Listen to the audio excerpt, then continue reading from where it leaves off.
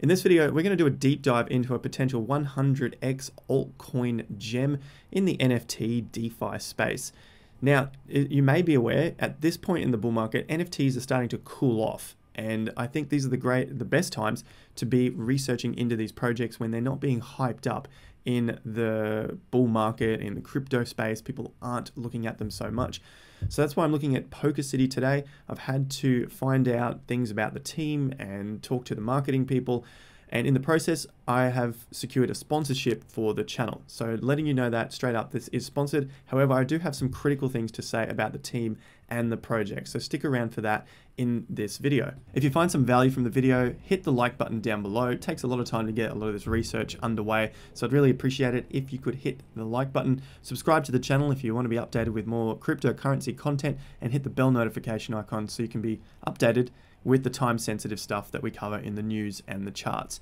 All right, so I've got a few things to cover off here with PolkaCity. There's a lot more to go through than this, so I'm going to recap what the project is, a bit about the team, the audits that they have, tokenomics, and pros, cons, news, and my final thoughts. So stick around for all of that. Let's have a look at what this is first. Quite simply, you can purchase assets in their world, in this PolkaCity, and earn interest on these assets. And I'll get to that in just a bit, but essentially that's the whole idea here. You're basically in some sort of Sims environment, buy the assets, and people are supposed to use these things to earn some interest. So from that point, let's have a look at Twitter and their website. Their Twitter is not too bad, 5,500. It's not huge, but this project is very, very small, which we'll see in just a sec as well. So they are active on Twitter. They're always posting about different things that pop up. That's a good thing. It's a good sign at least that there's activity in the space. Now onto CoinGecko, their market cap is extremely low, and that's why I've talked about this being a potential 100x. It is just short of 6 million. So in this video, I'm going to call it a $6 million market cap. Now for some sort of NFT project like this, being that they are the world's first 3D and AR NFT platform, I think it has the potential to do 100x. You've got a $600 million market cap. We've seen these NFT projects go a lot more than hundreds of millions of dollars. We've seen them get into the billions. And so even looking at some sort of conservative figure of say a 20x or a 30x, which sounds ridiculous, you'd only have to do 20 times 6, not that much.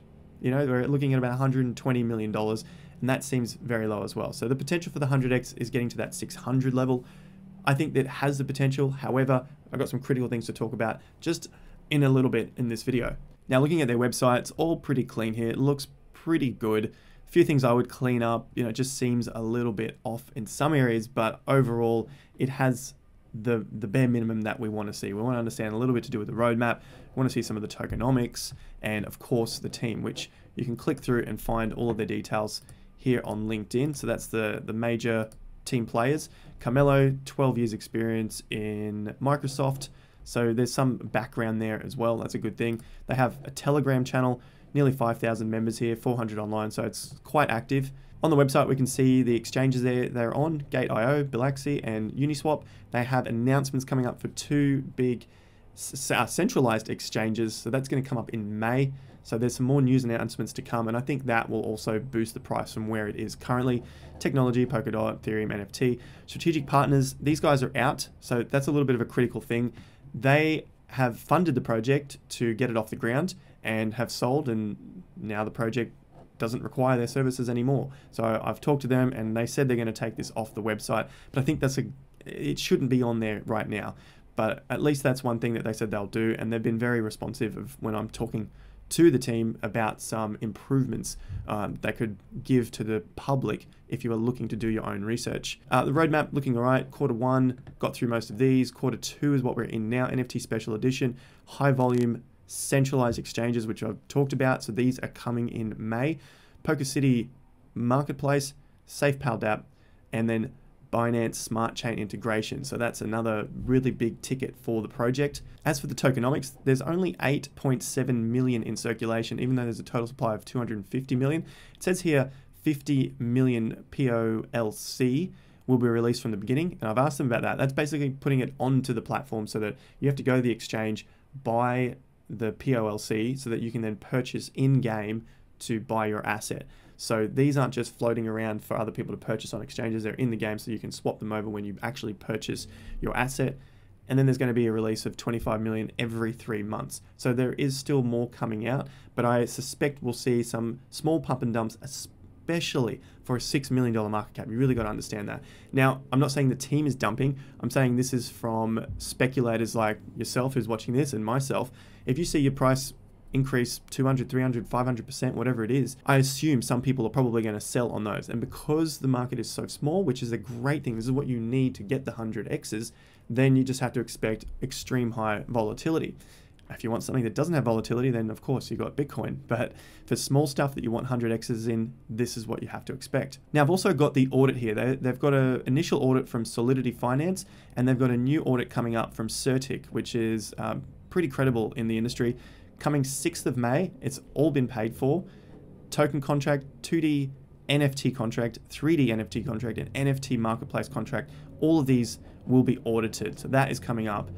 Let's have a look at the Solidity Finance contract. So you can find this on their website. You just come over to PolkaCity and then drop this down over here, and there's the audit report. So that's what I've got open here. It's Solidity Finance, goes through the details. So this was all done prior to the drop. This was to get the first bits off the ground. Further features are still in development thus far, and the team only has an ERC20 token. So all of this checks out that we're looking at in terms of tokenomics. So that's a good thing, especially for these small projects when it's really difficult to find any information. To have this audited, they've had to pay good money to get these things done. So I think that deserves some sort of legitimacy to the project as well. Now, what is Solidity Finance? They've also got their website here, which you can look through. So this isn't just like someone auditing someone else and no one knows who they are. Okay, on to the PolkaCity assets. Now I'll show you those and then go through the numbers in just a sec. So these are the assets on the site. They have sold out of some of the assets, and then for some of the others, they have burned them. So if they weren't bought by a certain period of time, the rest of them got burnt, which means those tokens are now gone forever, reducing the supply. Taxis, limos, petrol stations, electric car stations, hotels, restaurants, shopping centers, disco. So essentially they're trying to build out a world here. And one of the other critical aspects I had of this is, how are they going to get people into the world? I think initially a lot of these projects seem really good because you're like, sweet, I can go and earn interest by holding a hot dog stand, which costs me 25, 30 grand, and then get 200% per annum. But who is coming into this world to want to use the hot dog stand? And I think they have that in part of their plan. This is still extremely early days. It's April. This was released in February, so basically 2 months in. I'll give them a chance on this as well. Now let's look at the numbers for a compact taxi. So 2400 POLC, 130% APY, basically 60 POLC per week. And then you also get an extra 0.0001% per PolkaCity citizen that you pick up and transport around the place. So this is the cheapest asset that you can get into now. Looking at the numbers, POLC is 70 cents. So just go back to CoinGecko just to double confirm that. Yep, 70 cents. Then we go taxis. I'm rounding it up, 2,400. Cost is approximately $1,700 US. Interest earning 130%, 60 PLC per week. That is $42 per week, so $2,200 per year. That's providing the token price stays as is at 70 cents.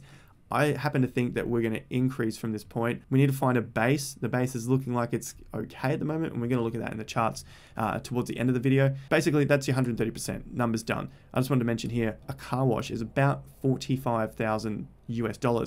So there's another critical point of the project. It's very early days, so got to take that into consideration. But I can't see many people wanting to invest 45,000 US into a car wash on an NFT platform, which basically hasn't got any proof that it's going to stick around for years to come. But it is early days, and that's the risk to reward. It's just like buying 45 grand's worth of a particular token, and then you're earning your yield or your interest on that token, or you're staking it. It's basically the same thing, except in this case, they've gamified it. Now onto the revenue for the company. How are they generating revenue? And speaking with them, they're going to generate revenue from 3D and AR NFT sales, NFT marketplace fees, and upcoming NFT-based professional games. So that's coming up in Q4. I haven't seen any renders for this game. They're looking to release this probably next quarter. And that's for the renders, not the game. So at least you can see what's going on. It might come earlier, but at least they've got here on their roadmap that they'll get something in the NFT-based professional game in Q4. So that's going to produce some revenue for the project. US 1.4 million in NFT sales done in 1 month. So that's what they've got so far. And then of course, like I just said, this is to come as well. In the news, they had the first 3D and AR NFT platform. It's already released. So that's what we're looking at when we're playing with the assets that people can buy to get interest APY on those per annum, paid out weekly by what it says on the website. Number 2, release NFT marketplace in early May. So if this doesn't come in the first week of May, I suspect probably around the 2nd. You can sell your NFT. So I'm saying that because the audit, this is to come on the 6th. If that gets delayed from Certic, not from their end, it's already been paid for, then that's going to take a little more time to see the release of the marketplace come out. That's what it says just here. Community voted to wait for an audit before selling in-game items. So at the moment, if you purchase those NFTs, the taxi, you can't sell it to get it out. That's my understanding of what what I could find out about the company and how their NFTs work.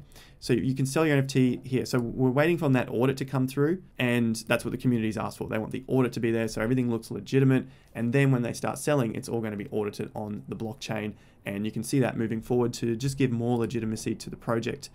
Number 3, integrated on Binance Smart Chain and list on PancakeSwap. And also they've got the 2 reputable centralized exchanges coming in mid-May. So that's going to reduce the fees again. However, if you want to transfer off the exchange, NFT game, Polkadot integration, Q3 or Q4. Call it Q4 because, these things take time, but that's a pretty good thing as well that we've got Polkadot integration, because I just see that narrative getting bigger and bigger as we roll on with the cryptocurrency bull market. Now, a little bit of news that they've got here. PolkaCity, virtual city where everything is possible. Got a couple of things highlighted, as we've talked about. Listed on several exchanges, most recently Gate.io.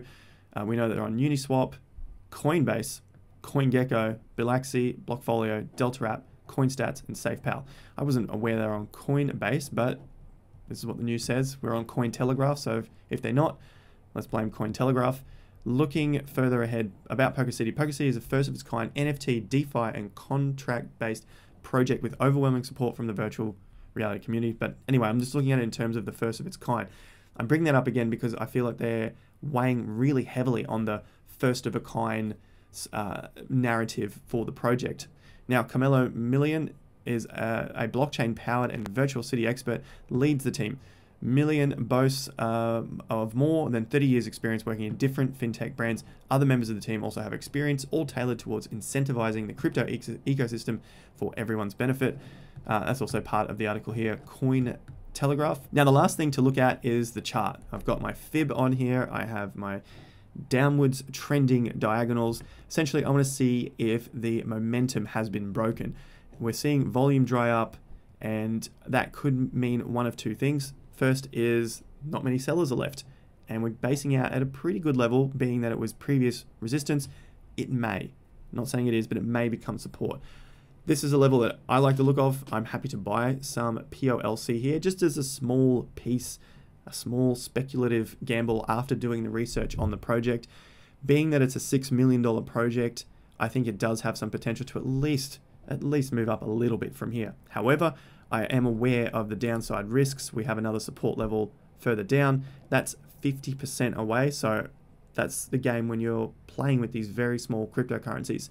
And then further down, it could be a loss of 60 to 70%. However, upsides, I'm looking at previous support being a resistance. That's about 100%. Next lot around the 50% level, so 160. Top here, 200. And of course, if we get going to the old top, then I'm looking at around 400%, but I think this could go a lot further, and this is just the beginning.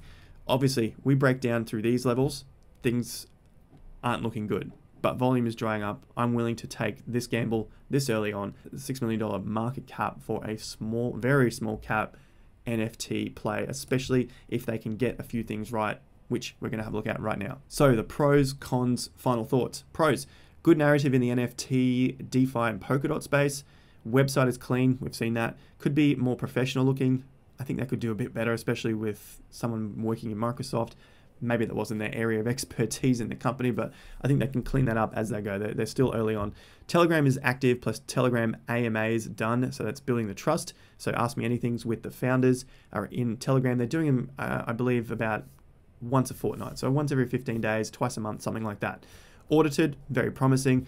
Earn great yields from holding in-game assets. As we saw, some of them were about the 130 to 200% level, and then others were upwards of 400. And of course, if the token price increases from here, then that's going to dramatically increase these returns. So that's what it is at this time of video. You can talk directly with the founders and the team in those AMAs when you're asking them questions. Binance Smart Chain planned for this quarter. Game is planned for Q4. They've already got $1.4 million in NFT sales done in 1 month. Referral program coming in Q3, 100x potential. So this is what I've got here, looking at it from the beginning of the video, 6 million to 600 million. Doesn't seem crazy. I'm not going to bank everything on this. It's a small play. That's the way I'm looking at this. 50x, 300 million seems manageable if they can get the marketing right. So that brings us over to some of the cons and then my final thoughts. Leaning heavily on the world's first narrative. You know, if you got a competitor that can come along and take that out, it's going to be a tough one. Could be more influential on Twitter, so I want to see them on Twitter a bit more, probably the founders as well, talking a little bit over there. But the flip side to that is that maybe they don't have the time and they're actually building a project. Founders don't have a presence. That's over on Twitter. However, they're not anonymous, so that's a good sign. They've done videos, they're not anonymous. I like that a lot. Need more focus on marketing and more quality. So more quality marketing. Hopefully they count this as some quality marketing. But this is the cons. They need to really get out there and start to pump this thing. I mean, look, at the end of the day, you're here because you're wanting to see if this is a good project long term, or if you're going to get some sort of return out of it now. That's what I think is required from the company. Competitors could quickly take over the space if PolkaCity are not fast enough in their development. So this is the difficulty with a small project. They've got to balance the development, but also get the marketing out there to capture market share. The Discord needs more improvements, so some management improvements. And I've been told they've hired a marketing team, or a team that actually looks after the socials. So that is going to be a really good start for them to clean up the Discord and then have things flowing a lot better. So I can see a lot of these cons being turned into pros. And in terms of the ones that I'm most concerned about is obviously getting the marketing done sooner rather than later, and then the competitors in the space, because obviously the NFT is huge and some of these companies can come. But I'm not overly concerned at this point in time because we'll keep a watch on it. If you have an investment, definitely have to keep a watch on these things. Now to my final thoughts. The company needs to find a way to attract users to the platform. As I mentioned earlier on, why would someone want to use a taxi in the game? I can buy a taxi, I can earn interest from it, but long term, why would someone want to come into this game and use a taxi? I've got to watch out for competitors, as we just said, quickly approaching into the space, because I think it's a fun thing to have some sort of game and you can earn from it, and they've gamified the crypto space. Be careful of pumps and not buying the highs because it's illiquid. Definitely, you know, if you're looking at this and you're watching this later than, you know, the first couple of hours or whatever it's been put up, first few days, definitely go and check a chart. Definitely do that. CoinGecko or use TradingView. And the price is low. So I think, I'm looking at it here, it looks like it might be bottoming out around that $6 million level. Could go to 3 million market cap. It could go lower, right? But at some point, got to jump in if you're interested. Supply is currently very low. So it was 8 million circulating supply for the POLC. And we can see on the announcements or on the website about their tokenomics when these tokens are going to be released as well. So that's public. I'm not worried about any FUD of people coming out saying there's 200 million locked up here, there, or everywhere.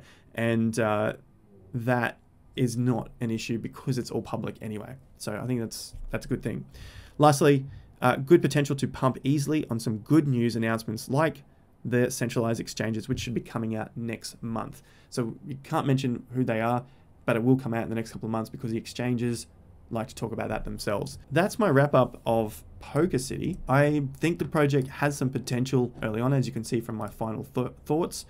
In terms of long term, this is cryptocurrency. I don't even think stuff in the top 10 or even top 20 will have potential long term. You can see that from the last 10, 11 years of crypto.